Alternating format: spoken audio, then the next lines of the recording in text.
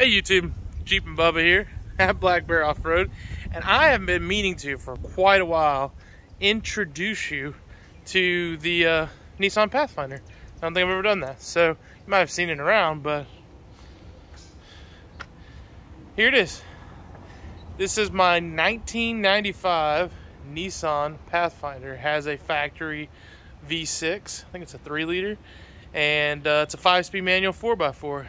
This particular vehicle was owned by Drift Guy, I think, somebody, and before it was owned by my buddy Jonathan Woolley at S3 Magazine. So Woolley bought this thing, and it has a 3.5-inch lift and 33-inch tires. Those are Volk TE, I don't remember the number, 33. What kind of wheels are these? TE 33s? Kyle always knows the number. But yeah, it had a wrap that said CRC right here, and then in like Japanese letters it said Speed Style Sound for S3 Magazine. I took that off, put a Black Bear Off-Road windshield banner that actually looks like the Nismo lettering, and then even though Brandon doesn't like this, Brandon Cordell, I don't care, I do like this little red visor. It's got the Sylvania lights.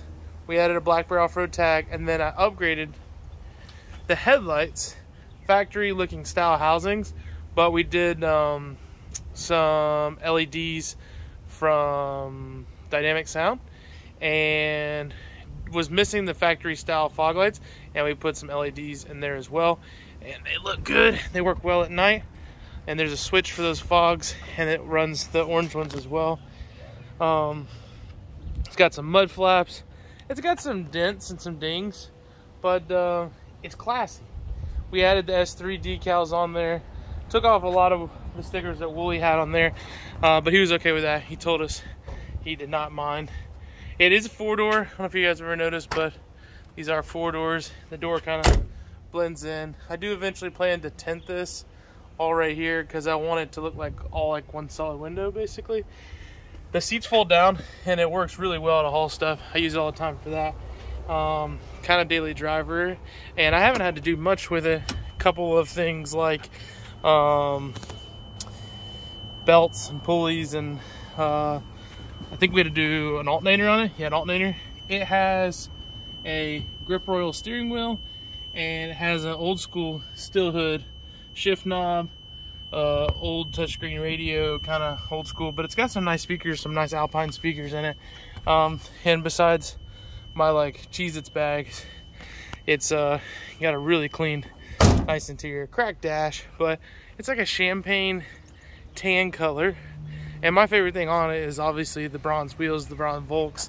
They're probably worth about as much as the body on this thing. But 4-wheel drive works good. We've wheeled it. In fact, it's been in some of our YouTube videos with it being wheeled. And we kind of want to plan a anything but Jeeps ride sometime.